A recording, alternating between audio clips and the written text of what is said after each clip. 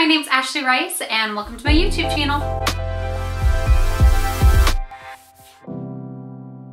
Okay guys, welcome back to another V2V vlog. I know I just did one and now I'm doing another one. You will find out shortly why. But if you are new to my channel, make sure to subscribe and hit that little bell so you can receive notifications for my future videos. Also, if you end up liking this video, don't forget to give it a little thumbs up. It really helps out my small channel. Also, if you've never seen one of my V2V vlogs before, basically in this vlog, I just talk about something that has changed from when I was vegetarian to vegan, or my journey over to veganism, or really anything under that umbrella. And I know I normally only do one a month, so it's like, Ashley, what are you doing? Why are you here? This is like not when you normally do them, and it isn't. But the reason that I'm doing one right now is because the holiday seasons are around and it's my first year as a vegan for many of those holidays. So I want to reserve my normally scheduled V2V vlogs for those topics. However, a long time ago, and I am just finally getting to it, Maggie and Mike, who are fellow YouTubers and have an amazing channel that you should definitely go check out. They are the cutest couple out there and I love their dogs and it is so awesome to watch every single one of their videos. So I'll leave a link down below if you want to check out their channel. But a while back, they asked me if I would actually do a video talking about bees and honey and veganism and what all of that looks like. So I thought that I would do an extra little V2V vlog to finally talk about it. Otherwise I wouldn't get to it until 2019 and that's even further away and I don't want to do that. So today, you guys, I want to share with you my journey with honey. So for a really, really long time, I actually used honey just like everyone else, and I didn't think about it at all. And I used it when I was not a vegetarian, when I was a vegetarian. And then finally, I actually came across bee-free honey, which I've done a video on them, and I talk a little bit more about it in that video. So if you want to see that, I'm going to leave it up in a little eye right there so you can go check it out.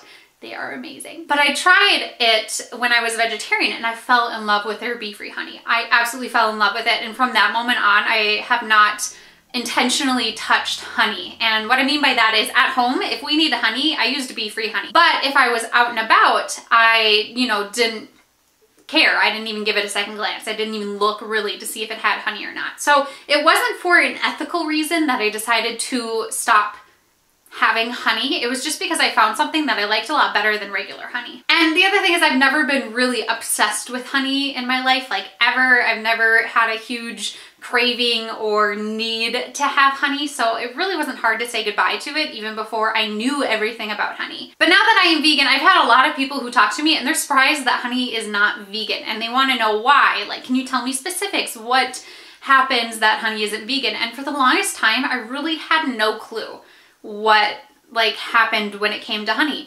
Now, when I became vegan, I knew right away I didn't want to do honey. I didn't want to do any bee products, but I didn't really know why. I just knew it wasn't good. And so I started doing some research early on. It's so hard to get a lot of information on honey. You can get a ton of information on commercially farmed bees, but anything outside of that, you really don't get a lot of information on. And the reason for that is because honey is such a taboo topic in the vegan community, because most vegans don't do honey, but there's a few that do honey. And I am definitely one of the vegans that has just never wanted to do honey. I've never seen a reason to do it. And especially after researching a little bit, I don't ever want to do it. But there are some vegans out there who do honey. But because of this, it's such a heated, taboo topic in the vegan community. And so no matter how many times I just wanted to get information, it was so hard to get out of people because the conversation was shut down, it was turned off, and like my vegan Facebook groups, it had to get turned off because it could turn into a really heated topic, and we're trying to avoid that, which in all circles of life, I really don't like when people do that. I understand it. There's some really passionate people out there, and generally speaking, vegans are very passionate people. So I understand things can get heated, but like, I specifically, whenever I posted it, would be like, please do not get heated. I just want facts. I don't want anything else, because I just want to know what's happening so I can fully formulate my opinion. Like, I have people asking me these questions and none of you are helping me because it could become heated. And like, granted, I'm not like angry at them or anything. It's just kind of frustrating because it's like, I want information. I want to know more. And no one can talk to me about this because it's heated, it's taboo.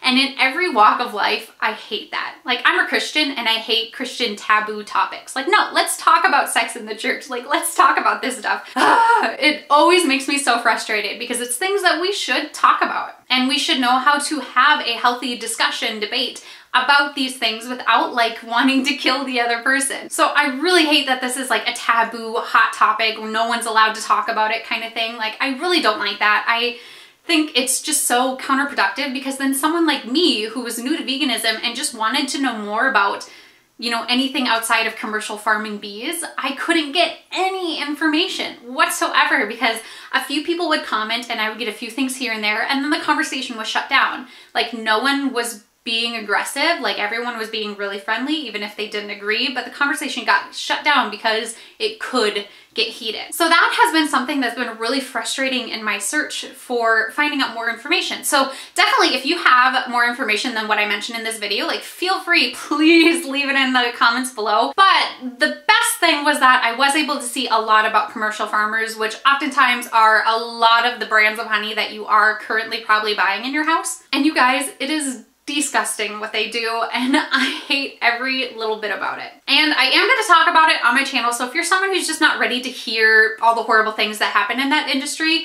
I am actually going to put on the screen right now a time that you can jump to so you can skip past everything that I am about to tell you. Or if you just want to be able to look at it later, I am also going to leave links below in the description box so you can go check it out there. You can see how they phrased it, which is probably going to be way better than how I phrased it. And you're also going to get more information. I'm not going to mention everything in this video. I'm just going to mention the few things that really stood out to me. Feel free, go jump over to that time now if you are not interested in hearing any of this.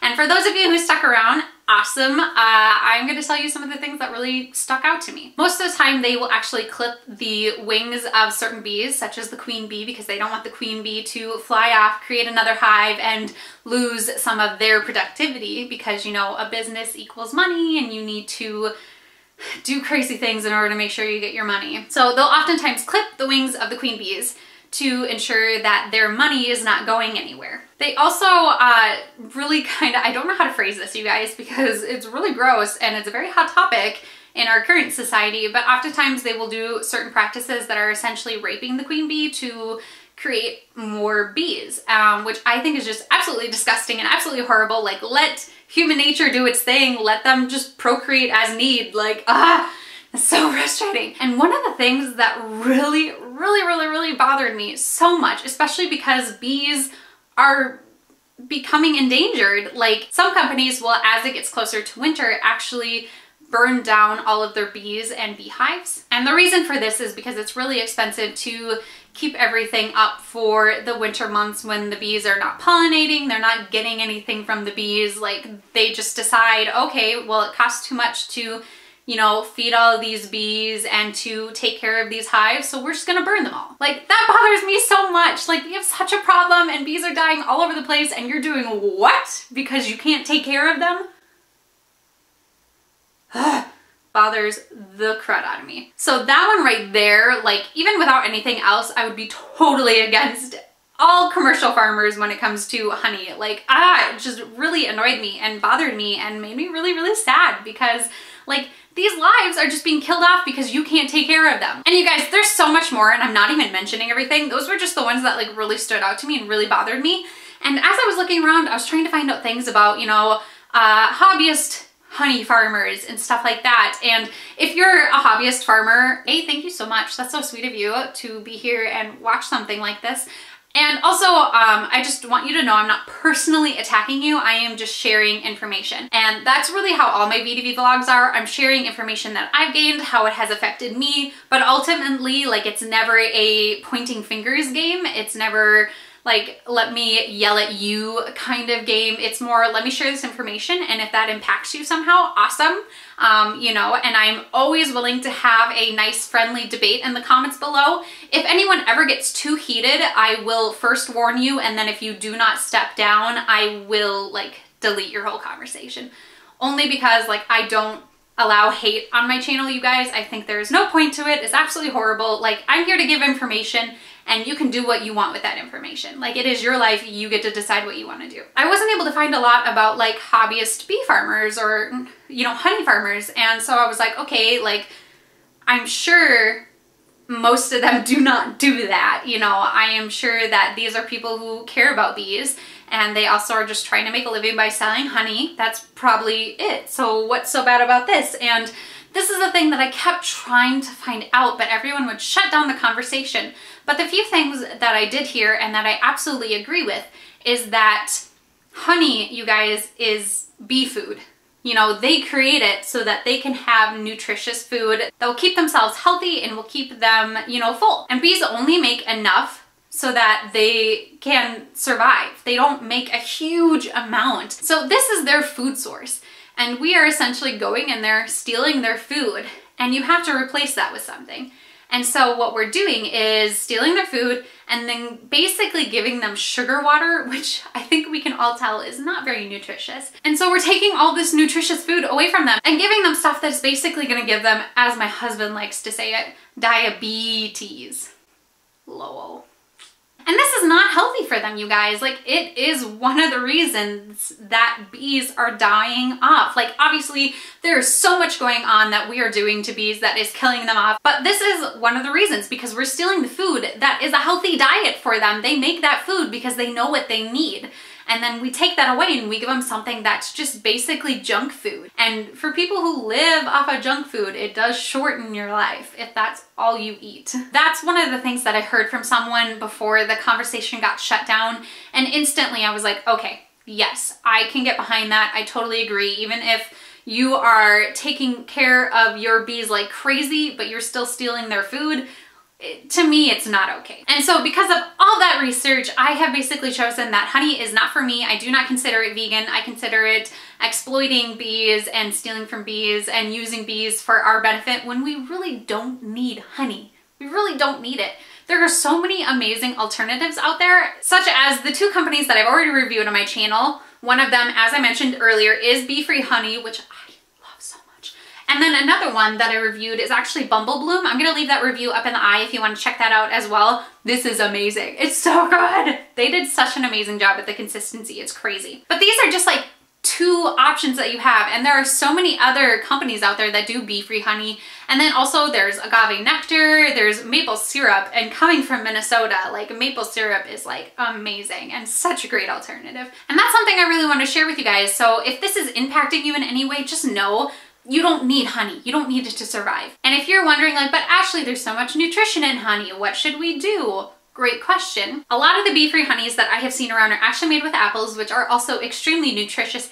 But if you're looking for pollen, the nutrition that you get from specifically pollen, Bee-Free Honey is a great company to check out. No, this is not sponsored in any way. They have no clue I'm talking about this. This is just me talking about it. But they actually have a flower pollen infused bee-free honey. So essentially what they do is they take bees completely out of the equation and they pull the pollen straight from the flower. And then they create a bee-free honey with it. So you are getting all the nutrition that you would get from the pollen, which I think is amazing, and it's newer, and I'm hoping to see a lot more of that popping up everywhere. But there are options that are not honey. So if you are someone that barely uses honey, I would just encourage you, again, if something struck you, to really stop buying honey. There's no point to it. You can keep other things around your house that you can use for other jobs as well. You could even eat them by the spoonfuls. That's what I've been doing with my bee-free honey and Bumble Bloom, just eating it by the spoonfuls. But I would really encourage you to check out some of the vegan honey brands, but also just like agave nectar. You can use that in so many different things. Maple syrup, you can put it on your pancakes. It'll work just as nicely.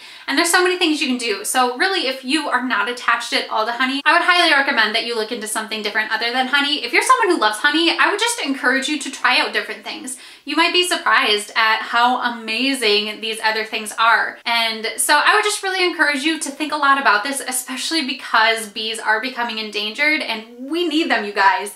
If we don't have them, we die. I am again leaving a ton of links below to show you like why honey is not the greatest and so many other things for bees and also for the environment. I didn't really talk about that in my video, but some of the links below will talk about the environmental impact of honey, so you can definitely go down there and check it out. But also I'm gonna leave some links down below that just share with you some ways that we can help bees. And one of those ways would be, if you find a beehive, do not call an exterminator. Do not. Call a beekeeper. They will safely transport those bees somewhere else without having to kill them. And there are so many things like that down there, flowers that you can plant in your area that are really healthy for bees and really good for them. It will all be down in the comments below, so definitely feel free, go check that out, because guys, we really should be helping bees. We need them so much. and we have been treating them horribly for so long. So I believe we really need to step up our game and really be helping bees out there. So definitely, please, please, please go check out those links below. So that has been my journey with honey, you guys. I do not miss it at all, by the way, because I have amazing products that are so yummy and so tasty and so great. So I think that's everything I got for you guys today. I hope you really enjoyed this B2B vlog. Let me know your thoughts below. Do you agree with me? Did you not know any of this? Do you not agree with me at all and don't see why any of this is an issue? Like, feel free, comment below. Again, let's keep it healthy. Let's keep it nice. Let's keep it friendly. If it's not heated, let's talk for hours. But leave your thoughts down below. And if you are new to my channel, again, don't forget to subscribe and hit that little bell so you can receive notifications for my future videos. And also make sure to give this a big old thumbs up. If you didn't like the video, feel free, give it a thumbs down. Totally fine with me. You know, you gotta do what you gotta do. But other than that, I will see you guys next time. Bye.